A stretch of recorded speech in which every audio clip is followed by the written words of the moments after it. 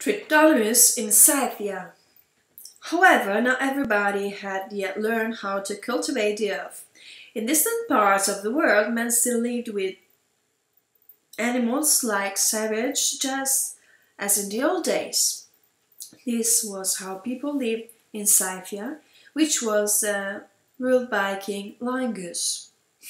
Demeter decided to send a hero there, a man who scorned all dangers in his efforts to teach men the agriculture, which would bring them civilization. The man best fitted the task, she felt, was Triptolemus, the eldest son of King Scythia.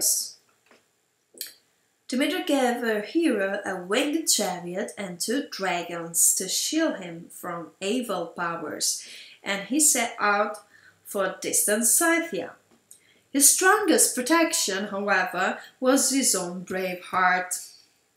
This fearless hero faced many terrible dangers, but he overcame them all with his word, and finally taught the Scythians how to cultivate the soil.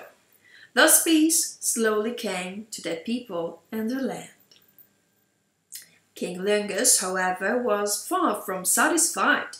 He was jealous of Triptolemus and made up his mind to kill him and then spread the word that it was he, Lingus, who had brought the art of agriculture to the people. But how was he to rid himself of Triptolemus, who killed everybody sent to murder him?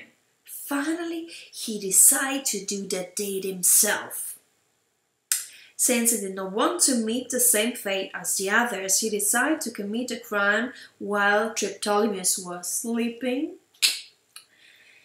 And yet, how could he do so when the hero was guarded in his sleep by the winged dragon Demeter gave him?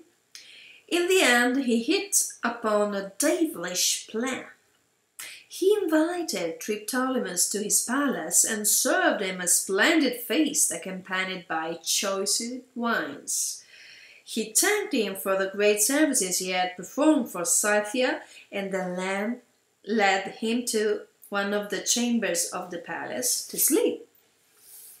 Late that night, Triptolemus was slumbering deeply, and Lingus crept into his room clutching a sharp-pointed dagger. Ha! The plan is working, said Lingus to himself. But at the very moment when he was raising the dagger, he felt his wrist caught in a vice-like grip. The knife fell to the ground. The terrified Lingus turned his head and found himself face to face with the goddess Demeter. Lingus, you have sealed your own fate, the goddess hissed. A swine you are, and a swine you shall remain forever. And immediately the king was transformed into the wild boar, which fled panic-stricken to the forest, while Triptolemus left Scythia unharmed to bring Demeter's gift of agriculture to the other backward peoples of the world. From the moment, war betide anyone who dared to lay a finger on a goddess' fearless favorite.